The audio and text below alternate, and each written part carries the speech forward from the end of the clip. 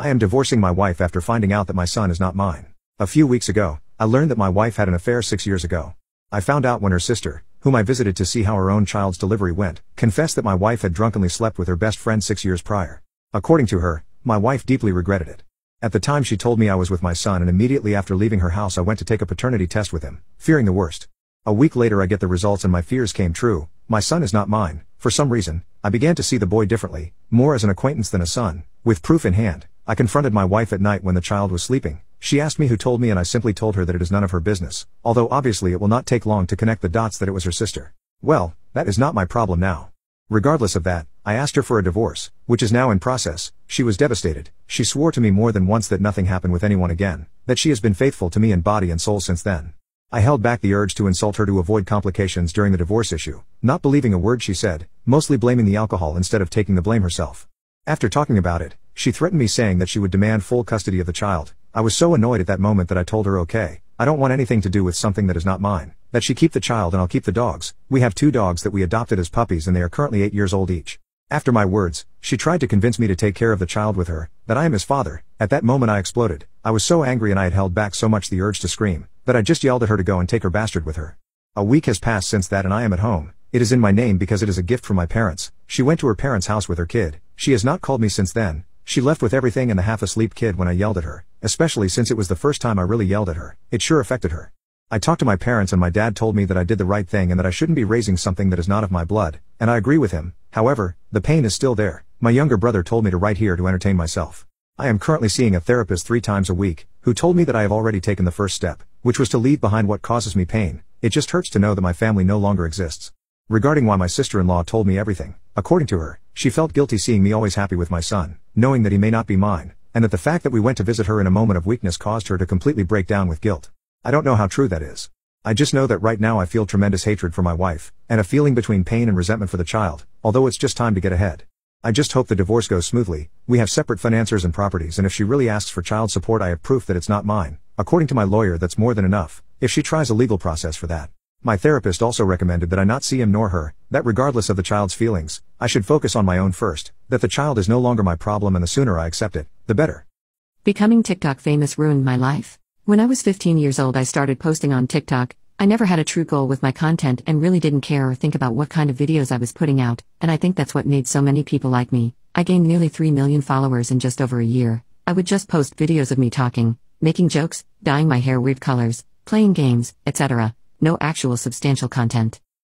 2 years ago, I deleted my entire TikTok account. I think this was a beginning to my deep-rooted despise for my online presence. When I deleted my account, it was because I had begun to realize how horribly unnatural it is to have such a platform, and be bombarded by so many opinions, be perceived by so many people. For me, it never really was the hate but rather the discomfort that comes with such a huge audience, because the truth is, I wasn't trying to get famous, I didn't want to be an influencer, I didn't want to be in the public eye, and once I realized that, I deleted everything.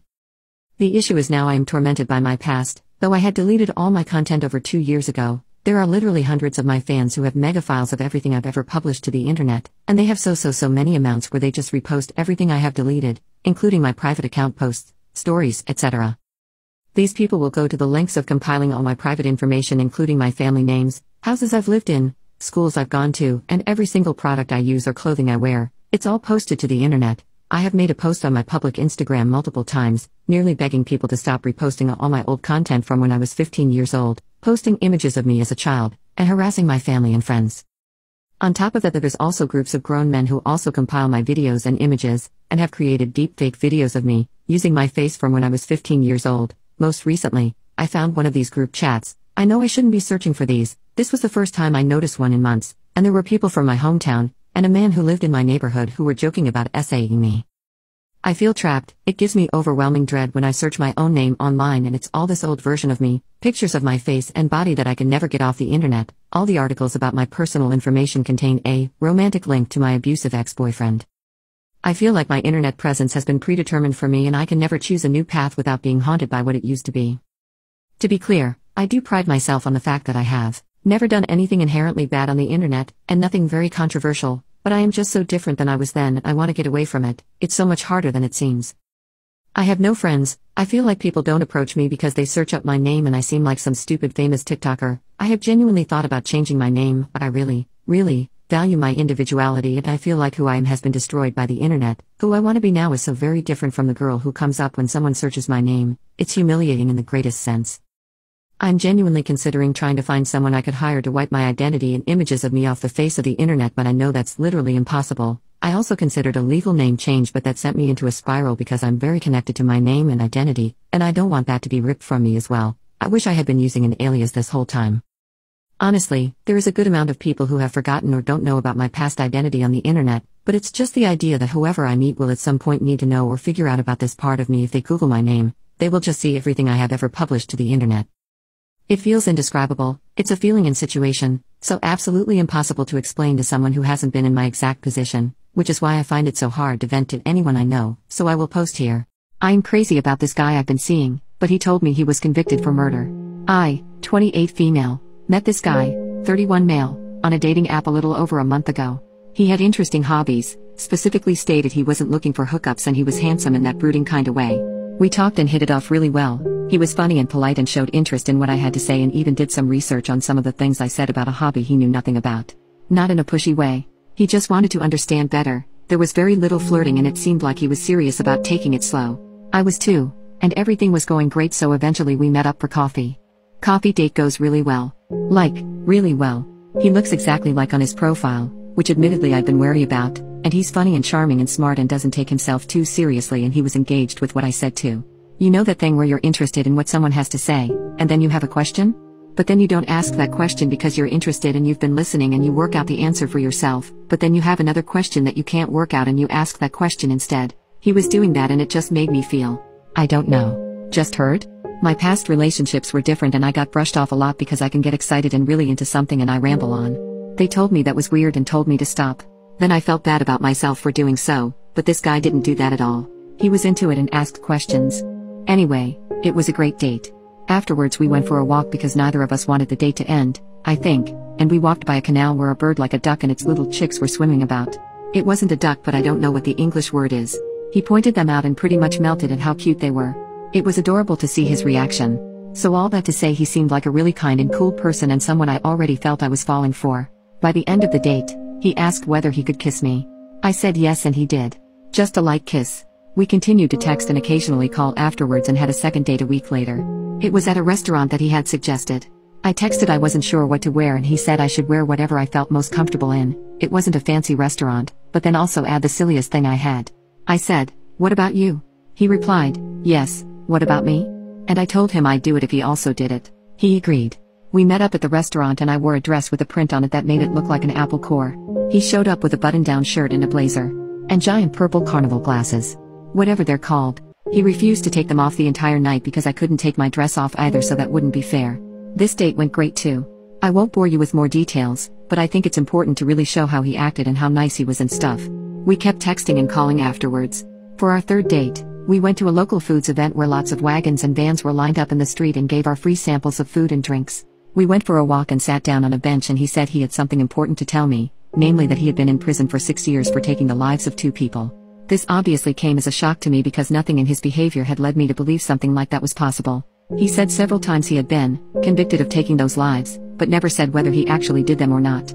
He was specifically not saying he was innocent either though. He just said it was something he had been convicted for and had been in prison for. It was something from his past and that's where he wanted it to stay. He would not give any details about it, not then and not at any later point, and he had never told anyone else more details either and never would. I could look up news articles and stuff if I wanted to. He didn't care about that. I asked why he only told me now because that's information I'd like to know ASAP. He said, if I took the lives of 2 people on my dating profile, would you have swiped right? And, no, I definitely would not have. He said he didn't want the first impression of him to be that he had been convicted. Nobody would give him a chance, but he understood too that it's not something he could keep a secret because it wouldn't be fair to others. That's why he had waited until the third date. I'd gotten to know him a little and wasn't in too deep yet. Now I could make a good choice. If I wanted nothing to do with him anymore, he would understand. He didn't put any pressure on me and appeared genuine about what he was saying. I still felt really uncomfortable about what I'd learned. I tried not to show it, but clearly I didn't do a good job of it. I asked a few questions about his past and he answered some of them, but nothing about the lives he took. He wasn't evasive, but just said that he wouldn't answer like he had said earlier. It's not like he got irritated or anything though. I think he was trying to make an effort to be open with me, but I don't know. We eventually said goodbye and it was a bit awkward. He said if I didn't want anything to do with him anymore, he'd understand. I replied I needed time to think about it and he said of course. I still texted him when I got home safe, because he asked, which I guess is a bit ironic.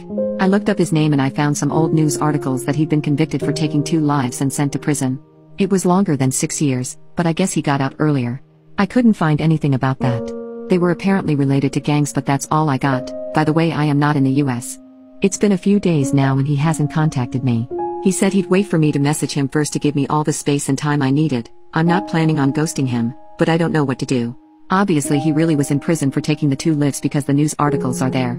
He said that's in the past, but is that really true? And can I trust someone who has done this, if he's actually done this, but with all this evidence and his attitude about it, I believe he probably did? On the other hand, if he didn't do it, I don't know. He's really been so nice and kind to me. Like a perfect guy to me.